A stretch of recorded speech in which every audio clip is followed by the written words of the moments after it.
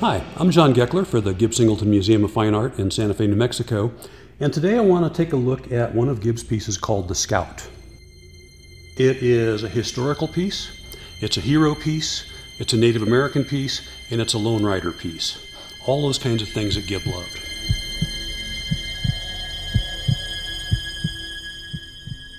Native Americans had fought as volunteers and allies with white American forces going back to colonial times.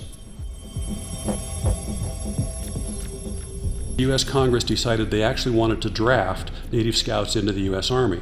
And the reason was that after the Civil War, the Army came back west and was charged with pacifying the West.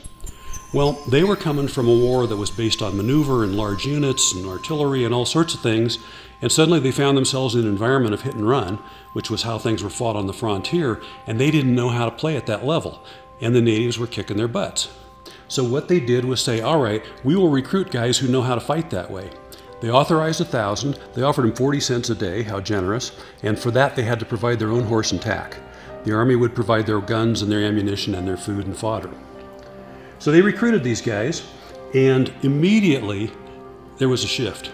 Because what the Scouts brought them was they brought them intelligence gathering, which had never existed before. They brought them guys who could track.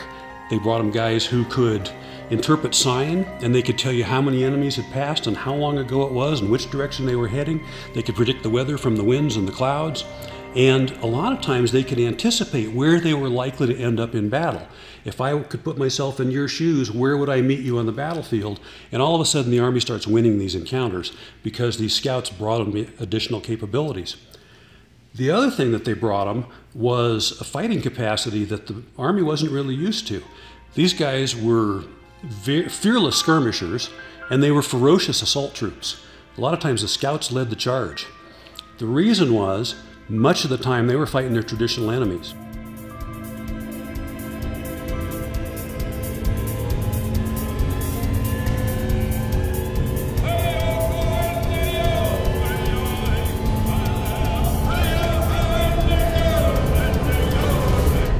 This particular guy is an Apache, and the Apaches were very prolific in the U.S. Army as Scouts because they were great warriors, and they also were able to fight their traditional enemies, the Comanche, and the Comanche Wars went later than most the rest of the wars, the Indian Wars. So this guy is later, you can tell for a couple of reasons. One, he's wearing U.S. Cavalry regulation uniform, and two, he's riding a U.S. Cavalry horse. I said originally they were required to provide their own horses for 40 cents a day, horses and tack. But later on, when Congress realized these guys are valuable, and the Army said, hey, we need to take better care of them, then they evolved into that kind of gear. Now, before they did that, before they started wearing regulation uniforms, one of the things that was an issue was they often fought in traditional clothes. So you might find a guy who's basically wearing just buckskins or breechclout and boots. Sometimes they couldn't tell the enemies from their own Scouts. So the Army finally figured out that what they needed to do was issue a ration of red cloth. And the Scouts would wear that red cloth as a sash or as a headscarf or as a bandana.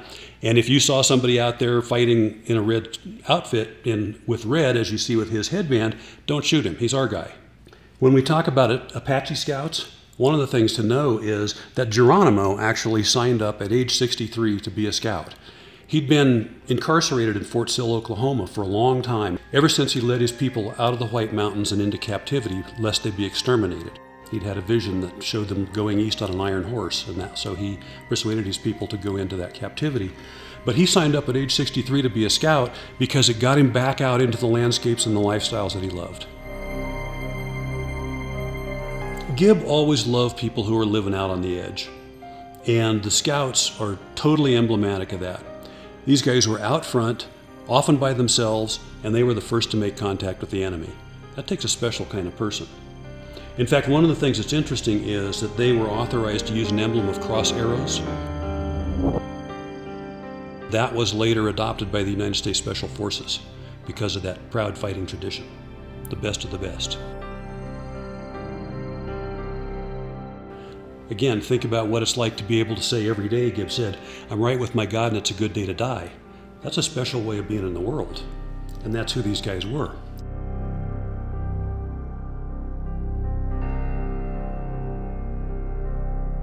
The Scouts lived their life completely on their terms, with total abandon, and Gib lived his life the same way. I think that's why he appreciated him so much. Thanks for tuning in. I'm John Geckler for the Gib Singleton Museum.